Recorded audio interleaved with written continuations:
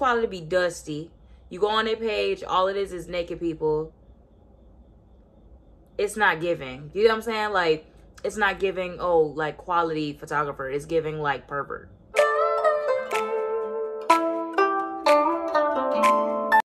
Hey y'all, what's up? It's me again, Zhanae Janae. And this is going to be a video on how to be photogenic. And I'm not just meaning photogenic in like selfies and stuff, because I've posted a video before called like how to be catfish or something like that. I mean photogenic in like photo shoots and stuff. So y'all, since I was a little girl, I grew up watching America's Next Top Model, and I always wanted to be on America's Next Top Model. I don't know if they're still doing it, but it's not the same way it used to be. And then also, you know, like when I watch clips of America's Next Top Model that used to be playing when I was a kid, I didn't used to think it was as bad as it was. Like when I look back now, I'm like, what the is going on? But every little girl pretty much wanted to be on America's Next Top Model. Like, we all wanted to be able to do all the photo shoots and stuff, like the little wacky challenges and blah, blah, blah. Like, that's always been me. So, I've always liked to do different stuff, kind of like wacky stuff. And I always thought America's Next Top Model was super cool. So, I would basically be watching it and studying it and, you know, getting, what is the correct word? Like, acclimated with all of the big names in the fashion industry and stuff like that, just because I always swore, like, you know what, I'm going to model when I get older. I'm going to be able to model. I'm going to do it.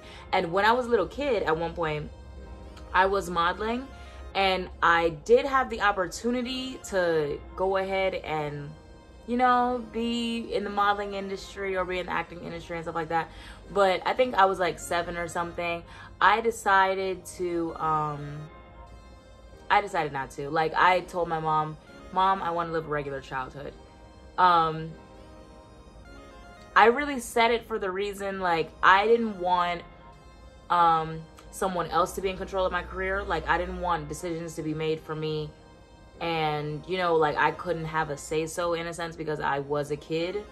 And I also didn't want, you know, like, you see how a lot of the Disney stars end up and, like, how stuff like that happens. I wanted to be able to I'm kind of a control freak, y'all. I'm not even gonna lie.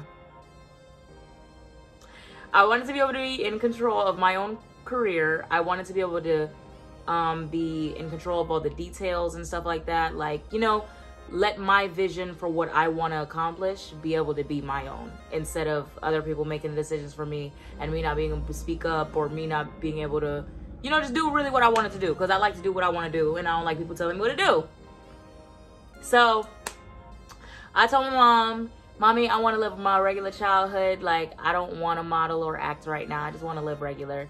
Girl, I should have tried to pursue the modeling career. I ain't even gonna lie. Went through some shit. But that's aside from the thing, right? So how I learned how to be photogenic is I used to definitely, first of all, if you're trying to start like a modeling portfolio, then it's really good to go online and look up what type of pictures you need for a modeling portfolio. And you don't need to spend the most money to, to build a portfolio. You don't need to like go to the top photographers necessarily. You do need to go to a quality photographer. You do need to go to somebody who's going to give you quality pictures. You get what I'm saying? You always want to be safe. You always want to make sure, you know, you're not going to nobody sketchy, because some of these people be sketchy. Some of these people be, I feel like the picture quality be dusty. You go on their page, all it is naked people. It's not giving. You know what I'm saying? Like, it's not giving, oh, like quality photographer. It's giving like pervert or like dusty pictures. So as long as you're getting quality pictures out of somebody, that's perfect. I would definitely go on Google and search like, okay, what is necessary for a modeling portfolio, right? When I'm doing photo shoots and stuff like that, I play like my favorite songs in the background, or like whoever's shooting me would be like, okay, what type of song do you want? You know, like playing music to catch a vibe is definitely cool. It's kind of the same thing with dancing. Like, you play your favorite song, you go and dance to your favorite song, like dance like nobody's watching type of thing. I always keep in mind, if you know of a big model named Coco Rocha, I always keep in mind fluidity. when I'm posing and stuff like that. So I really pose like I'm dancing, basically. So like when I'm just trying to get like different movements and stuff like that. Like Coco Rocha is a great person to study if you're looking to be photogenic and you're looking for different poses and things like that. I study other models. I study different like photography styles, because sometimes it is about being photogenic, but then also it's about knowing what lighting works for you, knowing what you know, knowing your angles and stuff like that. So I would say it's really important to go look in the mirror and, you know, turn different ways and practice before you go take pictures. Like angle your head up different ways. Try to see what angles work for you, because an angle like this might work for me and it might not work for somebody else, or an angle like this might work for somebody and y'all see like I'm looking a little bit weird. But either way, a few tips to keep in mind are, you always want to lengthen your neck. Not lengthen it to the point of looking like this where they looking up your nose. That's not cute. You get what I'm saying? You never wanted like all up in your nose. Yeah, now you seeing boogies. You want to lengthen your neck to the point where like you're elevating. You never want to shrink down. You don't want to be in pictures looking like this. So it's always about elevating your neck. You want to like shoulders up, confidence. So open up those shoulders and think confidence, confidence, confidence. Confidence is a very big thing, right? Think like, okay, like you feeling yourself. You the baddest bitch in the room, you the baddest bitch in the planet. Period. Confidence is very big. Always lengthen your neck. Always open up those shoulders. Never box yourself up. You don't want to make yourself look small, especially somebody like me. I'm 5'4".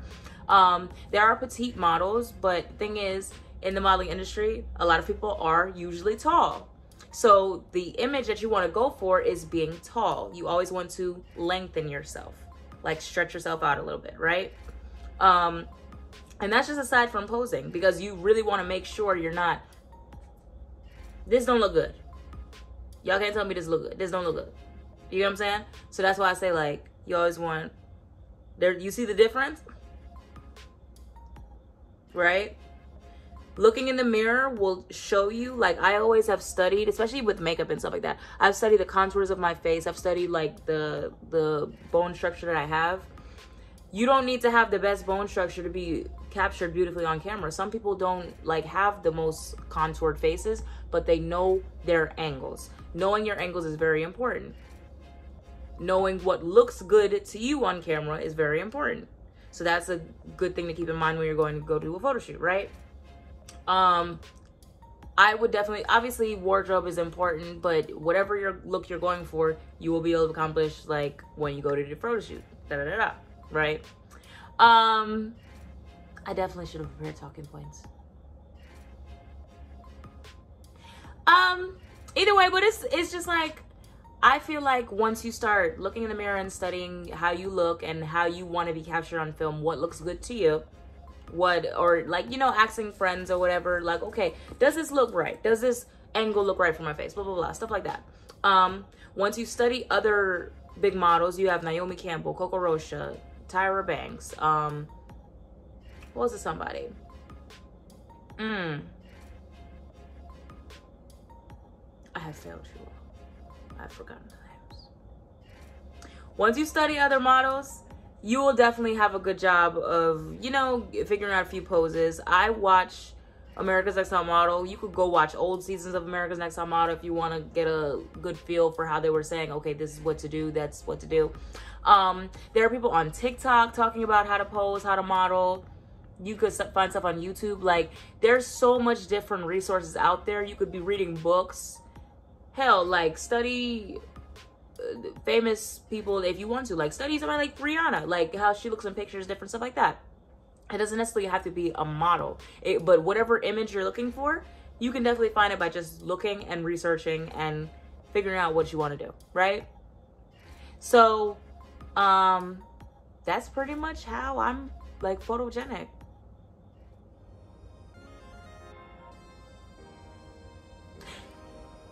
That was my video,